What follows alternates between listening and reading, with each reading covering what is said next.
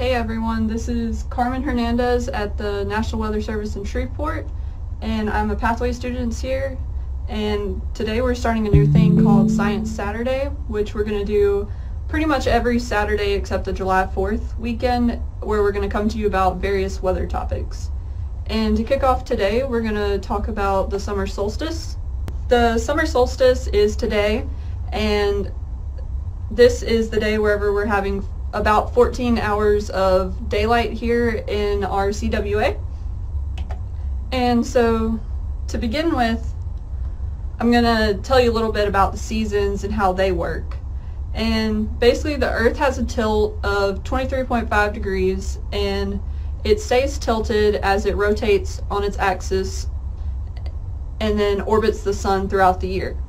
And in December we have the summer south of the equator and winter north of the equator. And then in June, like today, we have winter south of the equator and summer north of the equator. And then we have equinoxes in March and September, where we get roughly the same amount of night and day on these two equinoxes. And so I'm going to tell you a little bit about the difference between an equinox and a solstice. So an equinox is the sun's rays are overhead the equator directly, and it causes there to be equal amounts of day and night. And this happens in March and September. In March it causes there to be spring in the northern hemisphere and fall in the southern hemisphere. And then in September it is fall in the northern hemisphere and spring in the southern hemisphere. And then you have the solstice, which happens in December and June. And the summer solstice in June is when the sun's rays are hitting the Tropic of Cancer, which is an imaginary line that's parallel to the equator at about 23.5 degrees north. You have the Tropic of Cancer, which is 23.5 degrees south, which is also parallel to the equator. And when it hits the Tropic of Cancer, it gives you the longest days of the year for the northern hemisphere, well, parts of the northern hemisphere, and then towards the southern hemisphere you get some of the shortest days. But then in December you get the shortest days the further you go to the North Pole, and then longer days the closer you get to the South Pole. So today is the summer solstice, where we get about 14 hours of sunlight throughout the day. And as you go closer to the North Pole, you get more sunlight. So in Alaska and then towards the Arctic Circle, they actually have 24 hours of daylight today. And then you have the South Pole, wherever they have 24 hours of night today. And then whenever you get closer to the Tropic of Cancer and around our area, you get about 14 hours of sunlight throughout the day. And it's days leading up to this and days leading and going away from this day that you get the longest days of the year. And so you may wonder, well, if it's the most amount of sunlight on this one day, then why do we not have the hottest temperatures for this day? But this is due to the land-water heating differences. And so land, it has a lower specific heat, which it's able to, as the sun's rays come through the atmosphere, it's able to absorb some of the energy from the sun, but it also reflects back as some of it as well.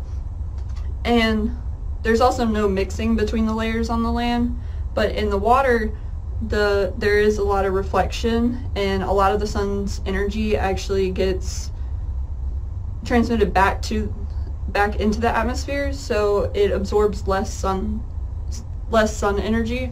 And then there's also mixing that goes with the ocean, so it takes even longer for the ocean to heat up than it is the land. So like this graph here, it shows that the length of the day actually, as it goes down, the hottest time of the year actually doesn't happen until around July for certain parts, like here in Albuquerque. So the solstice is around June, and then that's when the longest day of the year is, but it's going down in July. But you get hotter temperatures in July, which is also, that's the reason that you see more hurricanes, and that's why September is peak hurricane season, because it takes the water even in the oceans even longer to heat up than it does. So while the average temperature, like air temperature, it's July is when it's its highest, it's closer to August, September, whenever the oceans have its warmest temperatures, which is fuel for the hurricanes, and why we get why that's considered the peak hurricane season. Just a little bit about the summer solstice around the world. And here's a little video. This is in Alaska, actually. And basically it's just showing how in Alaska they have sunlight all day, and around this time of year they're having the longest amount of days, and for about 70 days they have enough sunlight to be able to see things and just see various objects around them. So that is why they do that. And actually during this time of year they even have a baseball game that they play from about 10:30 p.m. to about 1:30 a.m. So they call it, and they also call this region the midnight sun. In the South Pole though, they're experiencing 24 hours of night, so they haven't been seeing the sun for a little bit. But whenever it gets to December, the poles Alaska will have nighttime, while towards the South Pole will have 24 hours of daylight. And so today we're gonna create a sundial with this, and so I wanted to just give you a little history about sundials. And basically before there were clocks, people were relying on the passage of the sun to tell what time of day it was, and they used a gnomon, which is the pillar or stick of some kind, and that was used to, the shadow it cast onto the dial, it could tell you the different times of day. And for this one it's telling you that it is 2 p.m. And so for today's activity, just wanted to show you how we could make a sundial. So we're just going to start out with a paper plate like this, if you have one. If not, you can just take a piece of cardboard and cut a circle around it. And basically what y'all just have to do is you take a marker and you do 12 here, and then you can do 6 at the bottom, and then you just make it like a cloud, clock.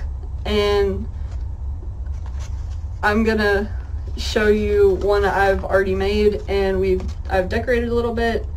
And so basically you just write them around, and then what you do is you just take a pencil like this one, anything, just make it a little sharpened, or if you have a straw or just any type of stick you want, and basically you're just gonna find the center and poke a hole through it. Make sure to not poke yourself. And so then you have the gnomon with it. And so what you're gonna do then is you can put it down on the ground, and you find where true north is using a compass, and then you can you slant the gnomon towards true north, wherever that is, and then based off of where the sun is outside, it should be able to, based off the shadow it casts, it should be able to tell you what time of day it is. So